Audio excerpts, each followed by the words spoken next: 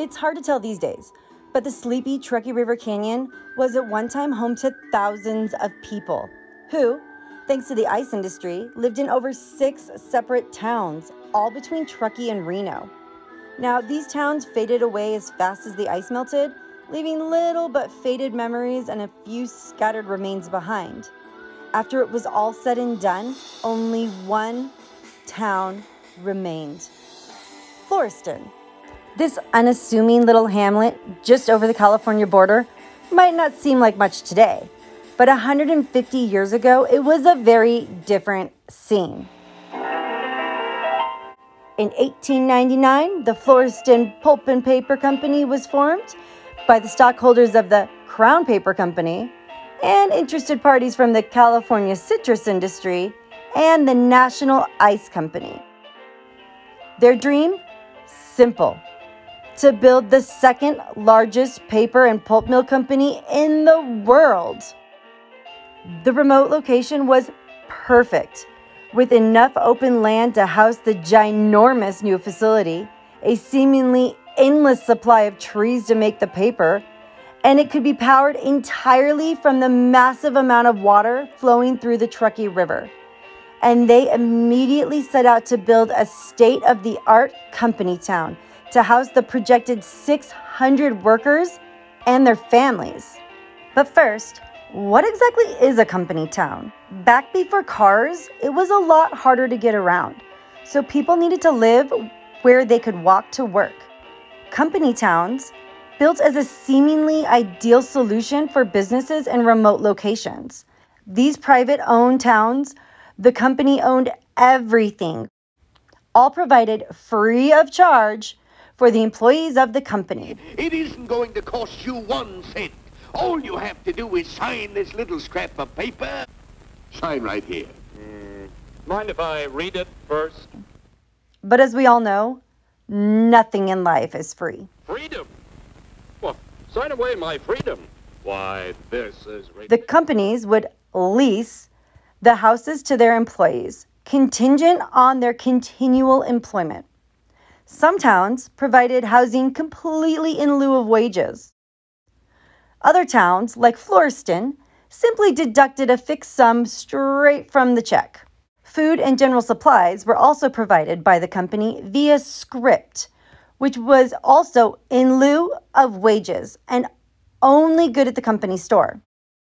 The main problem with these communities: when you make no actual wages, you have no means to leave, no home if you do decide to leave, and no fare for transportation to actually leave these remote towns.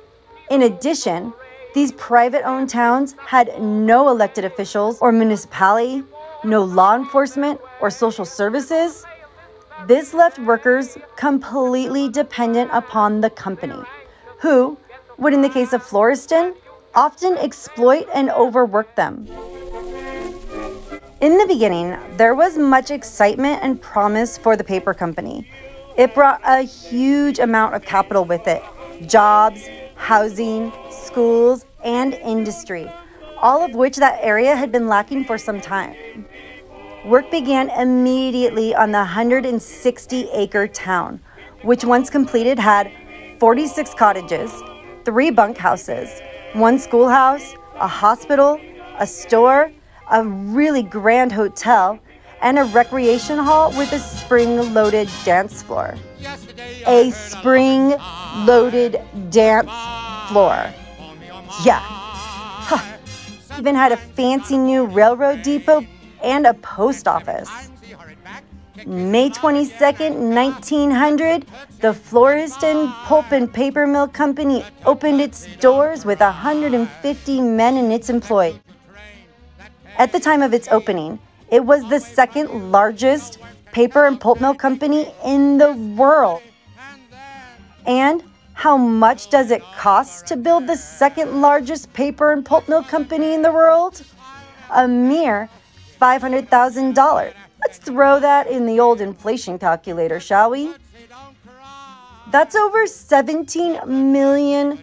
So what exactly did this impressive structure do? Well, its primary function was to make tissue paper. but not the kind you're thinking. The kind for oranges. Remember a few minutes ago when I said that they went into business with the California produce industry?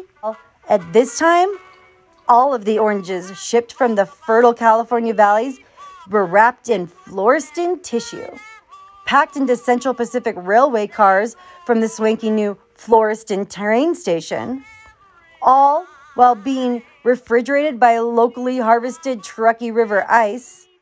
And this fruit went everywhere, even as far as New York City. This was an impressive mill, and it didn't take long for some pretty impressive problems to surface. Working for a paper plant was a hard and often dangerous job. Employee mishaps due to mismanagement began to happen as soon as the plant had opened its doors. Within the first month, Len Dorsey had already lost an arm, and William Cushion had lost a hand. And what happens when you lose an arm or a hand at the paper mill company? Well, you don't only lose your job, but you get kicked out of the company town, leaving you and your family homeless. Before 1911, there were no workers' compensation laws in the state of California, so there was no severance or hazard pay. The first of many lawsuits against the company, the 1901 lawsuit by the Schwinn family for the loss of their barely 19-year-old son, who had just taken a job as an electrician at the paper mill company. At first, the paper mill company released a statement saying that he was killed by a live wire, which was included in the waiver he signed when he came on to be an electrician. However, it turns out they were hiding the real story from the public, which was he was crushed between two cars on the side of the track. He was told by his superintendent to go up to the hotel on an errand. There were two unoccupied railroad cars on the track with space in between to walk through. While walking through, a carload of wood was let down and struck one of the cars, jamming them together, crushing him. He was then brought to the hotel, and the town doctor came to assess his injuries. The official statement said that the boy was only conscious for 2 minutes, and that during that 2 minutes he was able to say that it was no fault of the paper mill company and that there was no need to call his parents, at which point he then died. He miraculously was able to make these statements with completely crushed rib cages.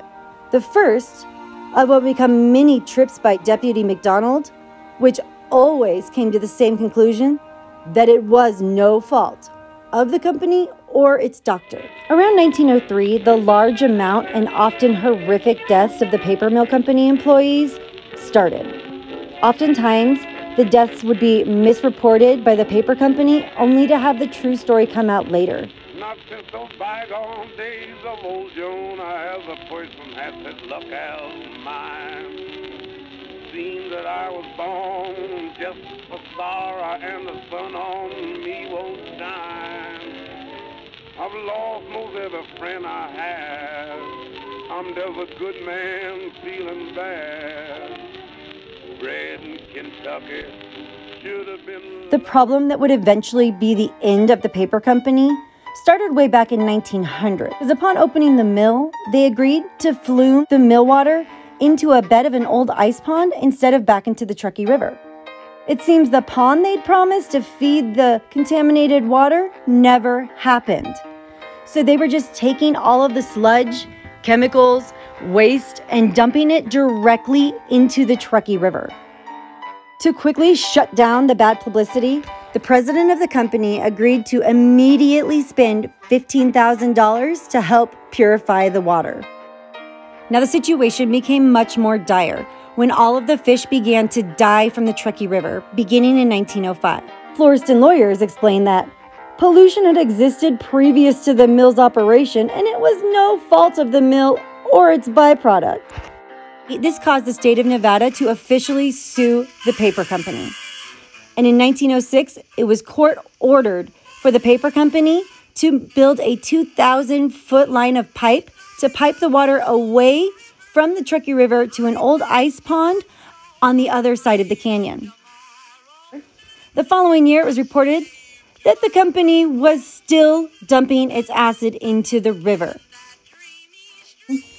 The townspeople of Floriston had had enough and threatened to strike.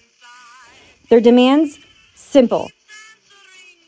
They wanted higher livable wages, proper medical care, and they would give the company until 4 o'clock that day to provide them. Respondents of the Reno Gazette-Journal went to Floriston to find out what happened. The normally very tight-lipped employees, they said they'd put up with the abuse too long. The company had no choice but to give in and provide all of its employees with a higher livable wage. But there was no amount of improvements that could hide the fact that they were still poisoning the Truckee River. It was found that it was impossible for them to comply with the order to dispose their waste elsewhere. Made the official decision to shut down. With the paper company went the town, and no one was offered the ability to buy their homes, and everybody had to move. Now you'd think that would have been Floriston's end. In 1947, Preston L. Wright of San Francisco purchased the property. His goal? Simple, to provide affordable housing to the good people of Floriston. And for the second time in 120 years, the residents of Floriston were free to own their own homes. And we are here in Floriston, which is the only community in this area that is actually still being lived in and is still actually a community. The post office here was open all the way up until from 1891 until 2011.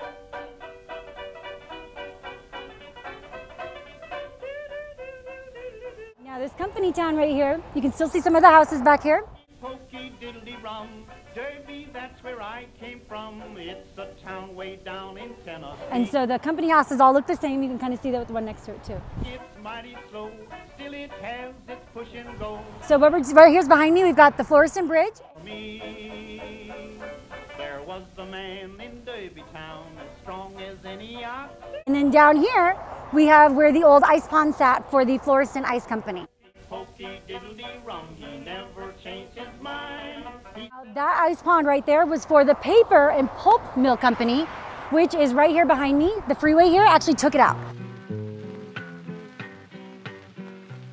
There's times in life when nature seems to slip a cog and go, just rattling down creation. I don't want to say they were, an unethical company. I'm just saying a lot of people died during their tenure and not by natural causes. And it killed the river and killed all the fish. But it did provide jobs to the town of Floriston. And your gloom turn into gladness, and it soon drive away the doubt when the oven door is open and the smell comes oozing out. Then you feel just like a racer that's just traded for a trot. When your mammy said your blessing and the table and ready sot, one electric light of heaven seems to settle on the spot. When your mammy said the blessing and the corn pond hot. Say hi, Jerry. Jerry and I, look how excited he is. He's super excited about this. Say hi.